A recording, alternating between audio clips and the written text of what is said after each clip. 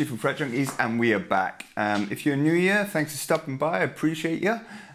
This video we're going to be taking a revisit to an older video I done earlier in this year on the Epiphone ES-339. It's going to be up here, I'll drop a link in somewhere. And I had mentioned that I might go ahead and do some upgrades on the guitar. First of all, I want to say there's really no need to. The electrics, the pickups are fairly good, pretty good. I don't like push-pull, so they didn't really work for me. And the pots were really okay. But I think when you buy something at that price point, there's always room for upgrades, which is kind of fun, you know, kind of cool to explore what can be done. So with that being said, I went and put in some Indigo PAFS. These are a PAF replica, and they're very, very good. I mean, the clarity is like a single coil, but with like nice beef to them. It's just they just sound right. And I've also swapped the magnet around in the neck for an out of phase position in the middle, because I really like that kind of sound. And I've now put in some Bumblebee capacitors. I say I've put in, actually Paul from Retro 169. It's put in, he takes care of all my guitar work, body and electrics. I'll drop his link in also.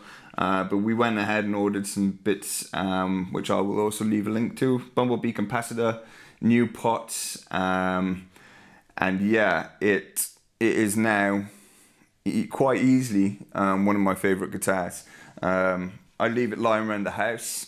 I think when they're this kind of price, you know, you care for them. I care for every guitar, but they're not as precious as your high-end kind of stuff.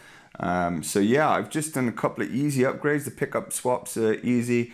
The pots were very difficult because you've got that F-hole to work in basically. So a lot of work with fishing, you know, wire and hooks to get it right. But yeah, I just wanted to finish out this year with a bit of my favorite gear from this year and show you how it sounds. I'll play it clean. We'll show you the out of phase positions and a bit of dirt. But yeah, this is the Epiphone ES-339. It's a small body guitar made in China.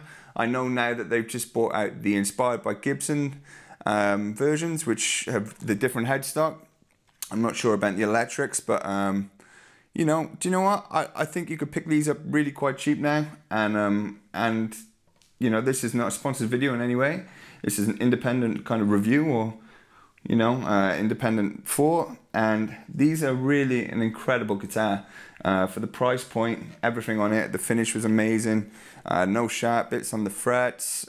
Just a really, really great guitar. So without further ado, I think we'll go in. I'm going to plug direct into the vibroverb. I'm going to drive the amp with the hot plate when we go dirty, so it'll be a pure signal, and we'll hear what the guitar now sounds like in contrast to what it used to sound like stock. And yeah, I just wanted to say as well, you know, as I did say earlier, if you buy one of these, there's really no need to do any of these things to it, because it plays great straight out of the box. I really enjoy the guitar straight out of the box, but I'm obviously now liking it a little better because I've tailored it to myself. So yeah, this is Richie from Fret Junkies. If you're new here, thanks for stopping by, and if you're one of the team, I always appreciate you being here. Happy New Year. Let's get into it.